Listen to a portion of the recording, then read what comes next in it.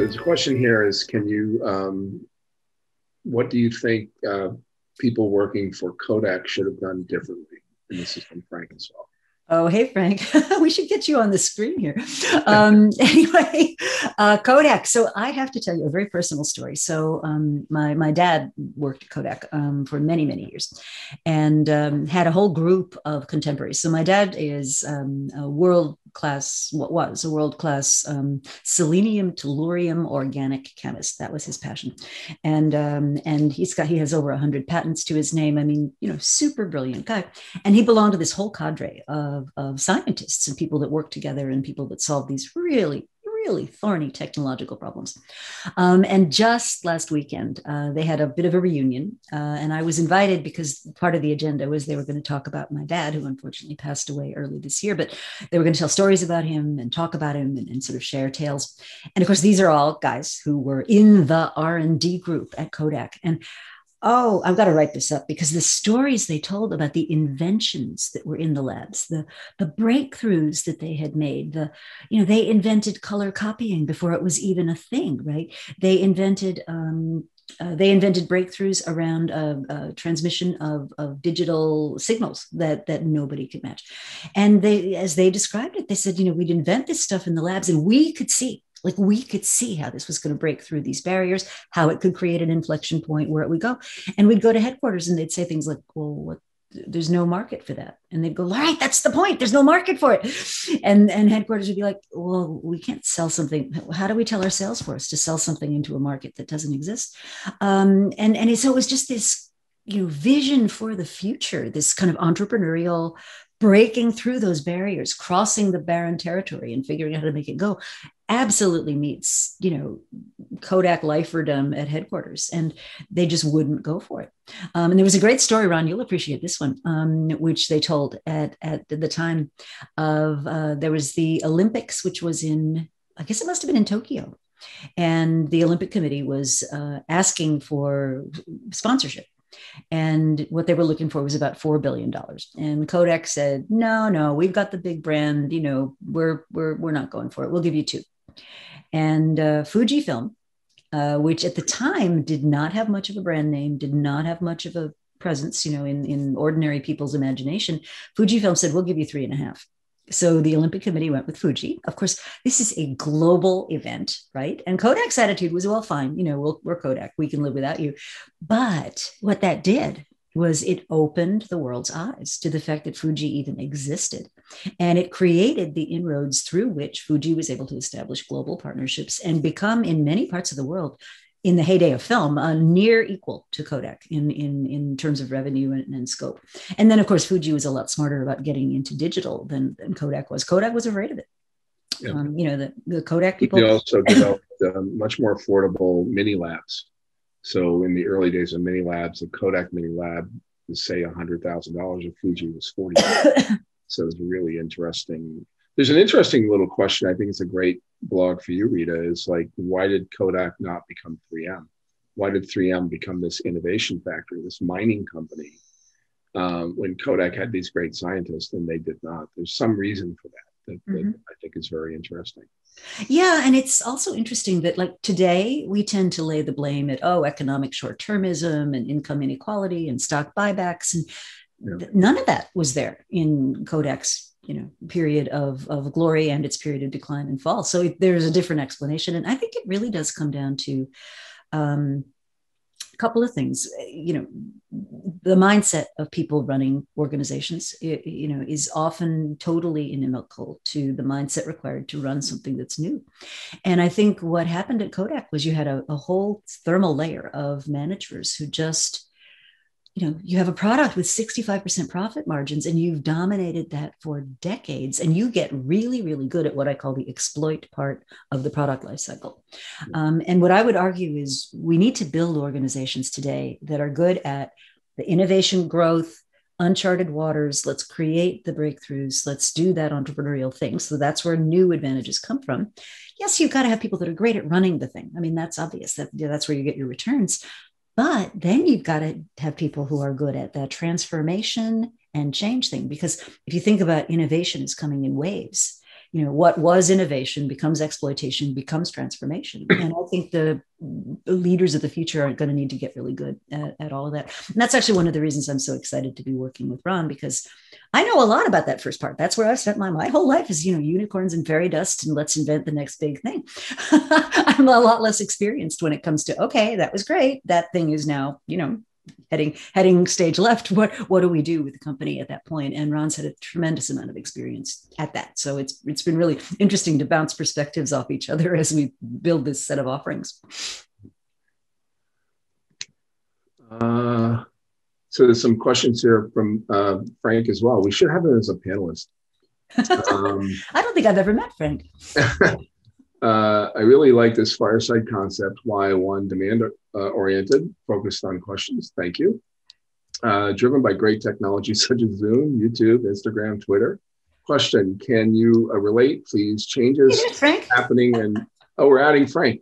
You can add Frank. Why not? He's a very loyal Fireside visitor. Education to your early learning model. This is a great question, Frank, because Rita talks about this all the time as it relates to Columbia and executive education and everything happening in the digital space. So, hi, Frank. Welcome to the panel. I put him on the spot. I don't think he knew he was going to get promoted to panelist. We're lucky he's not sitting in his bathroom or his swimming pool or something.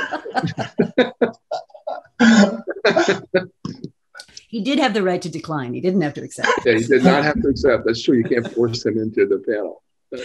Yeah, so let's talk about education, and I'll talk about something that we've done at Columbia, which I think is pretty forward thinking, and then something I'm working on, just aside from that. So at Columbia, so here we were, February of 2020, and, looking at, I don't know, $19 million worth of business, right? Which we booked basically, because the in-person exec ed market is a really long cycle market. And that just went poof. And so after about 2 weeks of sort of saying, what do we do? I sat down with our dean and I said, look, people are not going to stop needing to learn, and executives are not going to stop needing to be developed. And there's going to be a need there. We've just got to figure out some different way of doing it. So what we pivoted to was what we're calling live online. And so it's this kind of format, actually, very discussion oriented with, the usual cast of professors. And we learned a bunch of things. So one of the things we learned was that there's an absolute hunger for it. Second thing we learned was that that we broadened the population of people that we could serve, that could come and join us, because it didn't matter if you were in Hong Kong or Malaysia or Nigeria or wherever, you could dial in as long as you had an internet connection, which even then was a little dicey for some folks. We had people on the phone, there was a big wind. So we learned we could reach a lot more people. We also learned that we could experiment with different formats. So rather than everybody comes to New York and we hang out for 3 days and it's fire hose. For example, with one of my courses, I extended it over a number of weeks. And so it was less intense during the week, but spread out longer. So you could actually take the concepts and apply them and then come back and talk about what you did and ask questions about what you were learning. So it integrated the learning much more with people's work. And I actually think that model is going to continue even once we're able to have in-person classes again, because I think it meets a different need, that learners have. So let me talk a little bit about what I'm working on. And it's a concept that really is about, so give a little bit of context. So we have a technology we're working on. It's software, but don't think of it as a software offering. It's basically a guide. It's sort of a spine to, let's say, learning something new. And it takes you through a series of checkpoints. And the idea would be that, let's say one of the checkpoints is figuring out customer segmentation. Well, let's say you don't know anything about customer segmentation, or the last time you had it was in your MBA program 15 years ago, and you were still doing 4 Ps for marketing, and you really want to get up to speed on it. Well, the sort of existing approaches would say, go off to Columbia, get on a plane, sit in our classroom, learn what you can, and go back and try to figure it out when you get back home.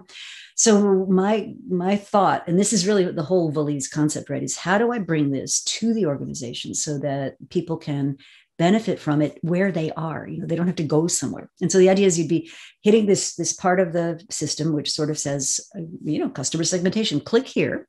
And it takes you to an inventory of learning resources, some of which are going to be little short videos, maybe recordings of something, some of which are going to be downloadable. Here's a checklist, here's a form, here's a video of Rita actually doing a customer interview. Here's the 5 things to avoid when you're doing a customer interview. So it allows you in, an hour sort of format to get smarter about that. Then you come back and you do the work, and then you kind of iterate backwards and forwards, bring what you need to learn. And then maybe down the road, there'll be like a badging function where I could say, hey, Frank took the module, answered the quiz. He's now a level 5, competent person. And so down the road, when I'm thinking about who do I staff on a venture, or who do I pull together to work on a transformation project, or who, I can now see what course they've taken, what skill they've exhibited, what measures they are. And so it gives me that level of, wow, this person I might not have thought about because they weren't in my circle of people. I can now reach out and pull them into this project that I'm working on. I also think that could be great for example, for the diversity agenda, because a lot of times, we have this human natural tendency to connect to the people that we know, but there may be very capable people who we don't know, but who have the skills that we need. And so wouldn't it be cool if we could see that across our organization? So that's what we're working on. And I'm, as you can tell, I'm really excited about it, but it's this idea of learning. And I still think there'll be a role for executive education in it from an education point of view, but I think this idea of learning when you need to, as you need to, in a structured way, I think that's got a very powerful alternative approach. What are you thinking about financing? I see this Fireside chat is great, but it's free. And how do you make it work? Do you have sponsors, or when learning becomes more integrated, we can easily, how do we work out new financing models in education that work for everyone? Yeah, so Frank, I think when you accepted the panelists, we billed your Visa card $2,000. So thank you. You talk about hardball, Ron. Jeez, you're going to freak people out. Now, what we're thinking about doing is, if you think about the funds that are available, let's say for innovation, there'll be some kind of project budget. And right now, if you wanted to buy tools, right? So you wanted to subscribe to IdeaScale, or you wanted to get a piece of software that helps you do, I don't know, whatever. I think there'll be a budget, something like that, right? And my guess is some of it'll come out of the consulting budget. So let's just make this up. So let's say you came to Ron and myself and you said, I've got this program. I want to figure out what haptic technology means for the future of holography. We'd be like, okay. So, I'd really like you guys to work with me on doing that. So what we could do is just say, okay, here's like a consulting fee for that project. We'll set it up in a 6-month period. If you're happy with how it's going, we'll continue. If you're not, we stop. But I think it'll be financed something like that. I think it'll be more of a services model, is my guess. But then there's also going to be a lot of free stuff around it, right? Because part of my role in life is to do research and discover new things. And so I could imagine there'll be a free layer, which anybody can tap into. And then if you want more hands-on, more intensive help, then there'll be a paid layer. Similar to, right, I'd say, the analogy I'll draw is to when I give speeches and stuff, right? Some of it's free. This is not for charge. And some of it's expensive because you're having an event, or you're having people, or you want your senior leadership team to do it. So I think it'll be something like that. Yeah, in relating to that, Marianne had a question about entrepreneurial growth and innovation in the area of professional services, which I think is related to kind of where Frank's going, because obviously what we do is professional service. I can start on this, Rita, and give you my views. But I think what's happened with the pandemic has really been a massive opportunity for innovation professional services. So there's a group that I've been associated with called the Chameleon Collective, for example, and they were a virtual, and still are a virtual marketing company. And they don't have an office anywhere in the world. They have, I think, over 200 employees now. In their business, I can't give you the numbers because they're a private company, but their business exploded during the pandemic because things like Zoom and digital conferences and companies figuring out that, and Rita and I are associated with another services company that has figured out that their clients has figured out that you don't have to fly somebody to their office every week to have them do coding. They can actually do coding from anywhere on the planet. So their costs have dropped dramatically, their business is up, and their profit is way up. And the people using these digital tools and frankly, the cultural adaptation of the tools, right? So I don't have to be sitting. My daughter is going to work for a major global bank this summer. She graduated from Villanova University. Thank you very much. Magna cum laude. Thank you very much. And yeah, she did very well. She's never met anyone at the bank. She did her internship last summer virtual. She did all her interviews this year virtual. She starts, I think, next week virtual. She may not even meet a person at the bank until January of next year.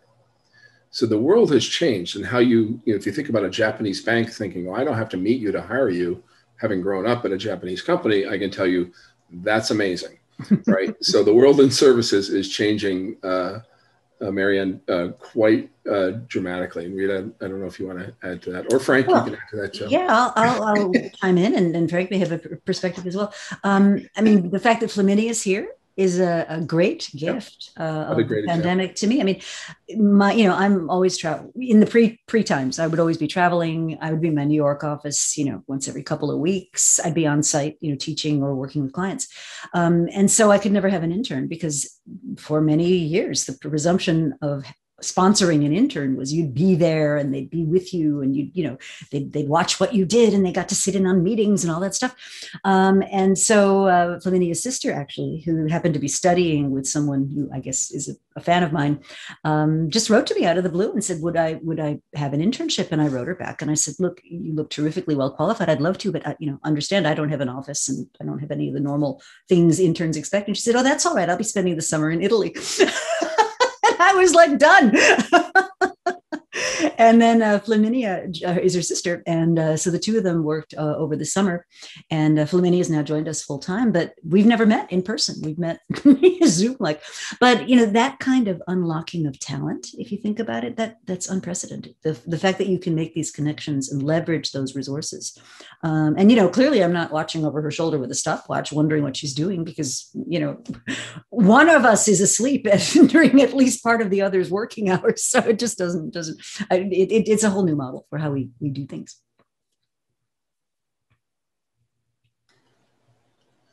So, Rita, we have about 9 minutes. Okay. So I'll encourage anybody else in the chat, if you have any follow-on questions, please drop them in there.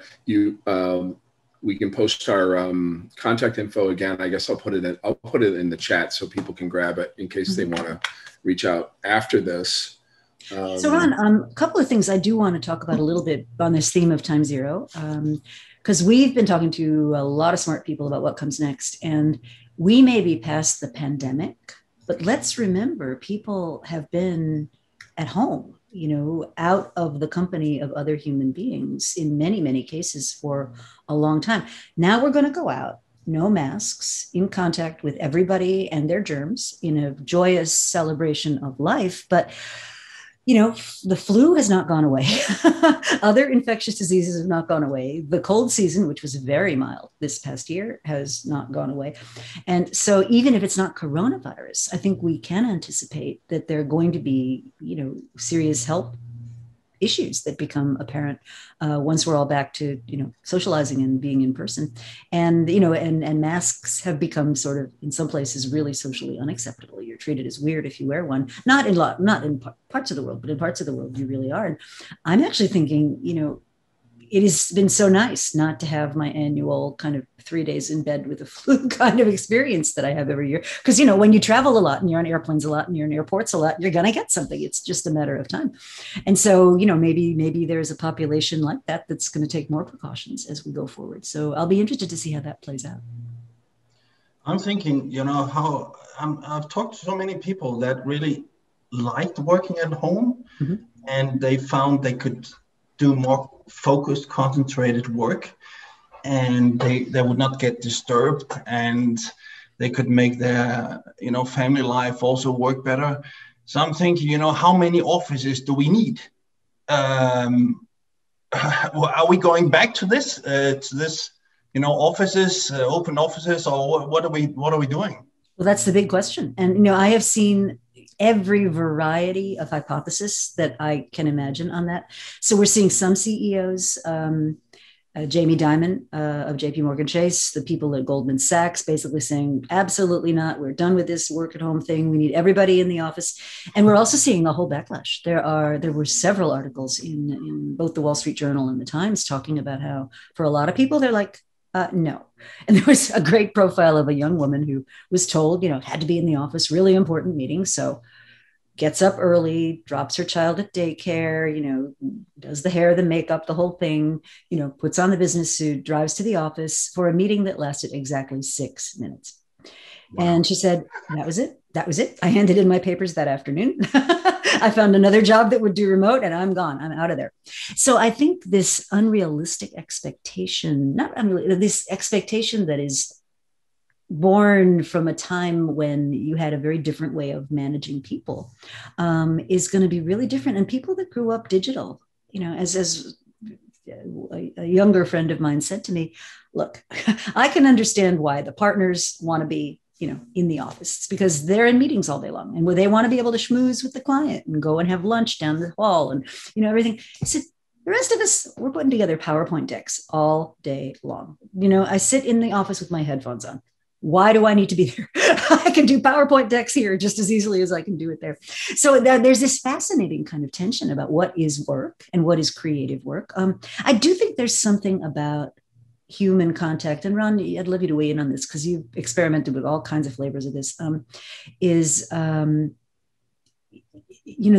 ability to build trust and to really be together sort of in the trenches. And when you're there all night, you get the deliverable just over the finish line right before the deadline. And there's something exhilarating and very human about that.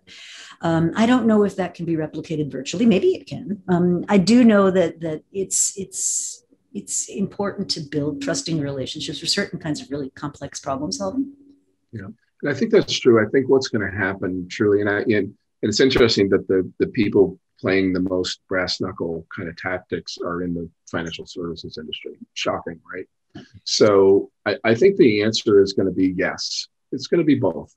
So I think about some of the events. If I go way back when we were doing our transformation and turnaround at Brookstone, one of the things that we found out was that the website provider that we had was, you want to talk about time zero, basically on July 1 was going to close the doors. And we found this out in January-ish. And so we had to, buy ATG and code a very complex, very large website in a matter of 3 or 4 months. And it turned into a 24-hour day, 7-day-a-week kind of thing where, I as a CEO would, show up at 3 o'clock in the morning with a stack of pizzas. And I think it was transformational for the company on a number of in a number of ways. But nobody wants to live like that. I mean, those people literally had to have a month off after that to just find their families and be human again. And I think that's kind of what one of my sons went to work for one of the largest global banks right out of Boston College. And I said, if you take the job, you have to take it for 2 years and you're in the worst industry with the worst company. So don't come to me and tell me you want to quit in 6 months. And 6 months into it, he said, this is the most miserable place I've ever worked in my life.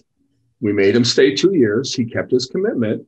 Now he's started his own business and he's very successful. And he and a bunch of his friends started a business in July of last year. They don't have an office. They don't meet their clients in person. It's all on Zoom. They're starting now to go out and be in the physical world. But I think it's going to be both. I think it's an and. Because you do need, we are the creatures that pick the shiny pebble from the stream. We're very tribal. We're very tactile. But we also want to be in our cave once in a while and be left alone. And I think it's going to be both. Yeah, I think the hardest thing to navigate is going to be this hybrid, right? And it's like, we've experimented with this already with teaching. Like I can optimize teaching for screen. There's ways we can get people engaged and have conversations and be invested in each other. And I can optimize teaching in the classroom. That's easy. I've done that all my life. It is impossible to get a really fulfilling experience if you're trying to do both. And a lot of universities are doing this where they'll have like 25% of the students in the class because the students want it. right? They want to be with each other. That's what they want. The professor's just kind of, the proximate cause for us being in this room together, but we want to be in the room together. And so I think, we're learning a lot of interesting things about what works and what doesn't. This is great. So Ron, folks that want to know more, get to know us, where, our emails are in the chat. If you want to know more about what we're doing, if you want to understand more about what we're building at Valise, I'll talk to anybody who will listen to me. Because it's been a long time. I mean, I've been working on this now for 5 years and have not found the formula yet. So we're working on it. But, it's coming along. And I think there's some really nice tools that are being built that I think could be really helpful. And we're trying to make it, back to your question, Rank, about economics, we're trying to make it accessible, at one end, and then, more bespoke for those that need or want a more intensive level of help. And I think that's what we're working on now. Yeah. And so the whole purpose of Valise is to take Rita's brilliant concepts that from end to competitive advantage, discovery driven growth, seeing around corners, and use some of my experience and other people's experience as well to bring them out and solve real problems for real people in the real world. And we're doing some of that, and it's a lot of fun. So if you want to talk more about that, our contact info is in there. We're out there on the web. It'd be hard not to find Rita. She's like, it's not a blind squirrel and acorn thing. She's everywhere. So you can find her on the internet if you need her, and we'd be happy to help you if you need our help. That's great. Hey, this is terrific. Alignment of culture in hybrid work in organizations. So Bogdan, I'll answer that one quickly, and then I think we need to respect people's time and let folks get back to their day. This has been fun, though. We should do these more often. We should do this every once in a while. This is great. Yeah, so we can have guest hosts like Frank. Come on. Totally. Now that we know him, so we'll get to know you virtually, Frank, and we'll build up trust, and then you can be part of the happy tribe. So Bogdan, I'd like to go back to some work that was done at MIT by a guy named David Allen. And he was interested in studying the research productivity of researchers. And the thing he was interested in was how much information gets shared by these people. And one of his independent variables was how far away from one another were they sitting.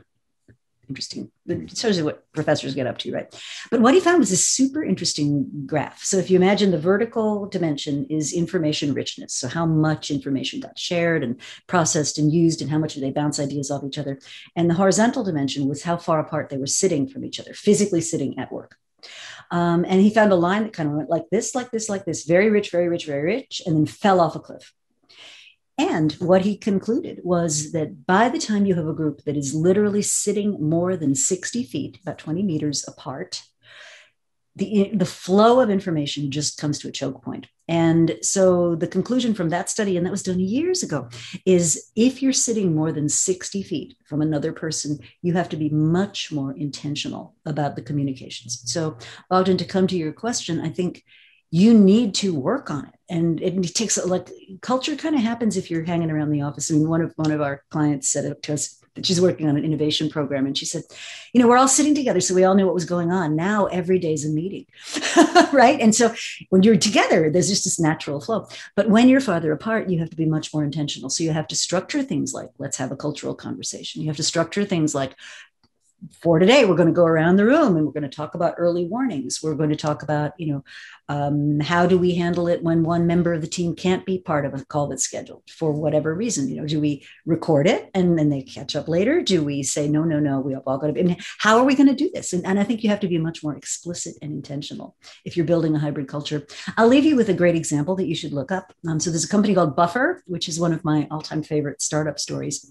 And Buffer started virtual, went to sort of in person, found that cut them off from a lot of would-be talent and created all kinds of problems. So then they went hybrid, and then they abandoned hybrid. They said, it's just too difficult. Like, we can optimize for virtual, that works great.